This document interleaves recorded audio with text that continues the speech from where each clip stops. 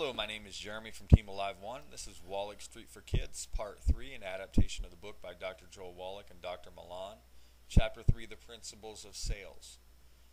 Everybody, every one of us is in sales or involved with sales, whether it comes to something we've bought, purchased in the past, trying to get somebody to go to a movie, eat somewhere, our husband and wife, eat somewhere we want to eat, do something we want to do, go somewhere. We're all in sales. We're involved in it every day, whether we know it or not, whether we choose to think about it or not. Selling isn't telling people something. A true good salesman asks the right questions and listens. Unlike this guy.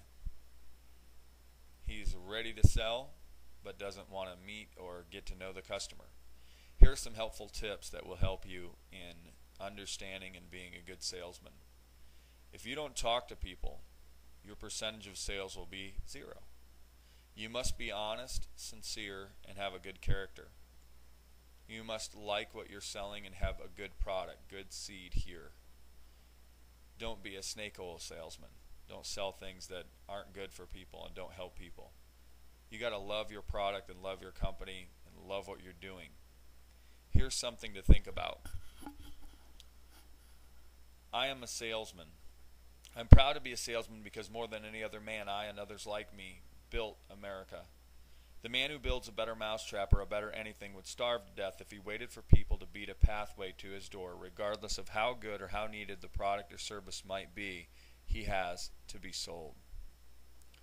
Eli Whitney was laughed at when he showed his cotton gin. Edison had to install his electric light free of charge in an office building before anyone would even look at it.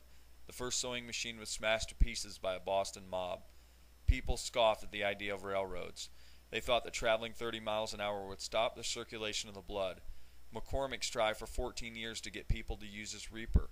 Westinghouse was considered a fool for stating that he could stop a train with wind.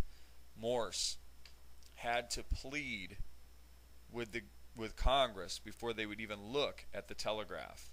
The public didn't go around demanding these things. They had to be sold. They needed thousands of salesmen, trailblazers, pioneers, people who could persuade with the same effectiveness as the inventor could invent. Salesmen took these inventions, sold the public on what these products could do, and taught customers how to use them. And then they taught businessmen how to make a profit from them. As a salesman, I've done more to make America what it is today than any other person you know. Without me, the wheels of industry would come to a grinding halt, and with that, jobs, marriages, politics, and freedom of thought would be a thing of the past. I am a salesman. I am proud and grateful that as such I serve my family, my fellow man, and my country. Anonymous.